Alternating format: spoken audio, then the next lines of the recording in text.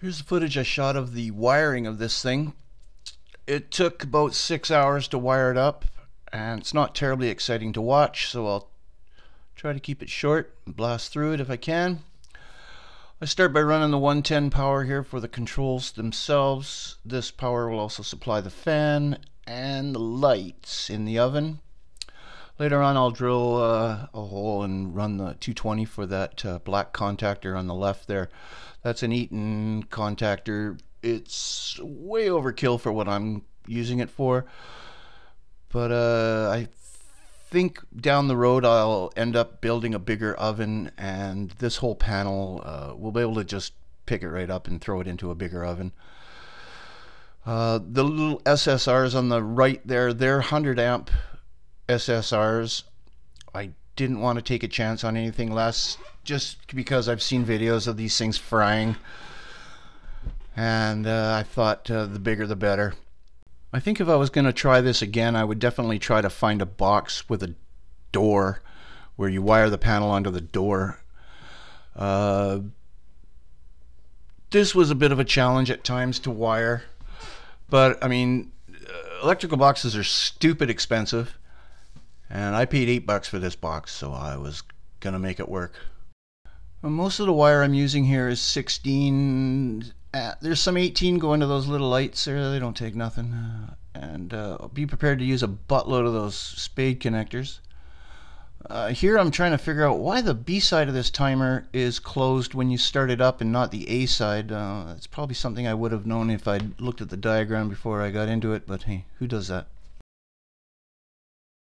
I should probably mention that I want the elements to come on as soon as the timer fires up, and as it runs down it will shut the PIDs off and actuate the alarm.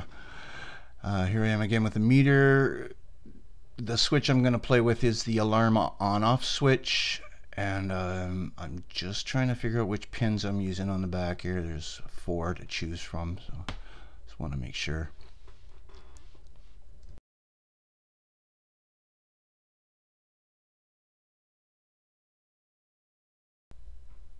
It's a little tight on the bottom there. Was probably something I should have figured out before I put the switch in, but you know, whatever. Plan things all you want.